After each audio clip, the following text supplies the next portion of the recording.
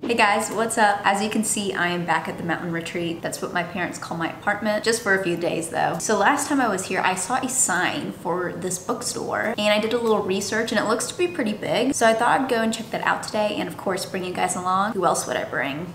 I am prepared. I have my book tote bag with me. Let's get going. I'm excited. Hello everyone and welcome to Voiceover Sarah. So the bookstore's name that I ended up going to was the Green Valley Book Fair, and it's basically like this big two-story structure with stacks on stacks of books. I was really impressed because everything was super organized, but as you can see they just had so much, especially of like the same type of book. And the prices of these books were crazy cheap. I found one of my favorite books of the year so far, Finlay Donovan is Killing It, for only $5.99. I feel like a fool because I had to pay full price for that book. I also saw A Flicker in the Dark, also for only $5.99, which was another great read of this year so far. The book fair didn't have many romance or romantic comedies. I did see this one by Abby Jimenez. I also saw the Twilight series there. I haven't read this series yet. I feel like I might be a bit too old now. Like, that series gives me tween 2000 era vibes. Let me know if I should pick it up. I was also really surprised to see that they had You've Reached Sam, which is another new release. I didn't end up picking it up because I really haven't been that interested to read that book, but I've heard great things about it, and here I am, you know, just browsing along. I also saw A Good Girl's Guide to Murder, loved this series, and this is the young adult section that I am browsing in now.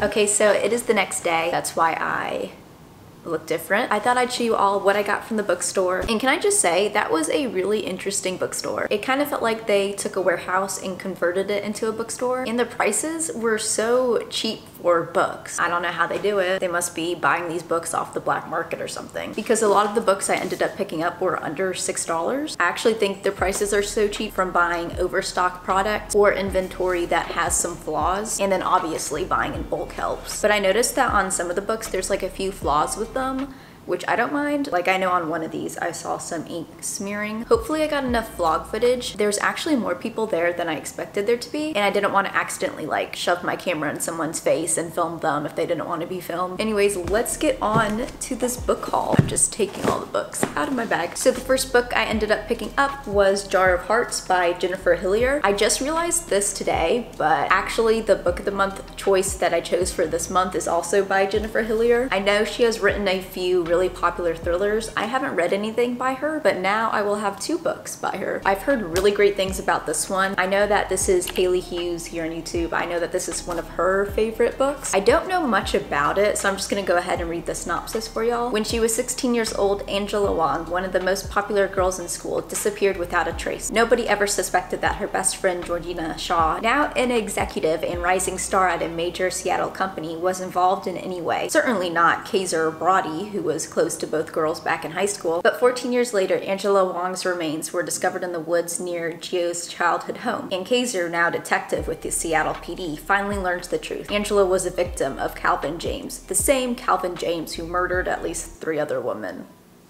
To the authorities, Calvin is a serial killer, but to Gio, he's something else entirely. Back in high school, Calvin was Gio's first love. Turbulent and often volatile, their relationship bordered on obsession from the moment they met right up until the night Angela was killed. For 14 years, Gio knew what had happened to Angela and told no one. For 14 years, Gio carried the secret of Angela's death until she was arrested and sent to prison. While everyone thinks they finally know the truth, there are dark secrets buried deep, and what happened that fateful night is more complex and more chilling than anyone really knows. Now, just as Gio is being released from prison, the obsessive past catches up with the deadly present, with new bodies beginning to turn up, killed in the exact same manner as Angela Wong. This sounds like a really great legal thriller, and I got this for $5.99. Such a great price. Alright, so the next book I picked up was Trouble in Paradise by Ellen Hilderbrand. This is actually an autographed edition, which is really cool. So I kind of figured out after I bought this that this is the 3rd book in the Paradise series, so I'm gonna have to pick up the other 2 before I get to this one. Sarah Caroli really likes and always talks great things about this author, so I've been wanting to pick up something by her. Hopefully I will get to read something by her soon, since I know all of her books have that summertime vibe. They all take place on either Nantucket or Martha's Vineyard. I think the series is like a bit of a mystery series, but then there's also some romance. I'm not gonna read the synopsis because I don't want to accidentally get spoiled. I got this for $5.99 as well. The next book I picked up was The Therapist by B.A. Paris. She's the same author of Behind Closed Doors. So this book follows Alice and Leo after they have just moved into a new house. And as Alice is trying to settle into the neighborhood and get to know her new neighbors, she starts to discover some secrets about her home. And she feels like she's developing a strong connection to the therapist who lived in the house before her. So Alice quickly becomes obsessed with trying to figure out what happened to this therapist, but her neighbors are not being very helpful. Sounds good. This I also got for $5.99. The next book I picked up is actually a relatively new release. I got Reckless Girls by Rachel Hawkins. So I know that this is a take on And Then There Are None by Agatha Christie. So this follows 6 visitors as they visit an island. And according to the synopsis, this island is in the middle of the Pacific Ocean with this mysterious history of shipwrecks, cannibalism, and even rumors of murder. I don't know why I just laughed there. I think I just laugh sometimes when I'm uncomfortable.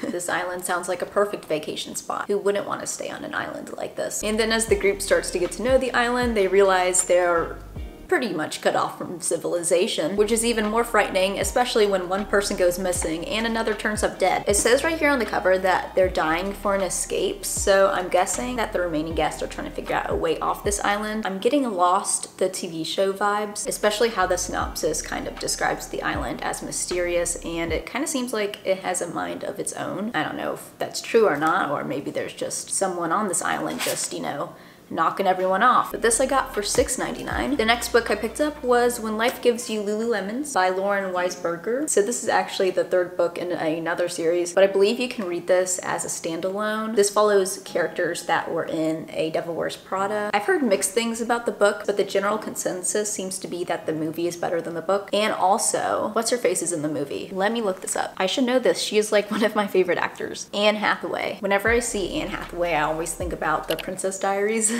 Those movies were my childhood. So this book follows 3 women. Emily, who is an image consultant working in Hollywood, Caroline Hartwell, who is a former supermodel, and Miriam, an attorney turned stay-at-home mom, as they move to the suburbs and start to navigate their new life. I thought this was a thriller at first, but I'm thinking this is more of literary fiction, which will be a nice break for in between all these thrillers. Oh, this one actually has some ink smeared. It's defective, but it kind of has character. This was my cheapest book. This was only $4. And then the last book I picked up was One by One by Ruth Ware. This reminds me a lot of An Unwanted Guest. It kind of follows like the same trope of being snowed in at a hotel. But in this book, it looks like we're following a group of coworkers as they're snowed in at a luxurious ski resort. But there seems to be some tension between the characters. To quote the synopsis, the storm brewing inside the chalet is no match for the one brewing outside, because unfortunately, an avalanche leaves them cut off from the rest of the world. And it looks like the coworkers start to dwindle one by one, one by one.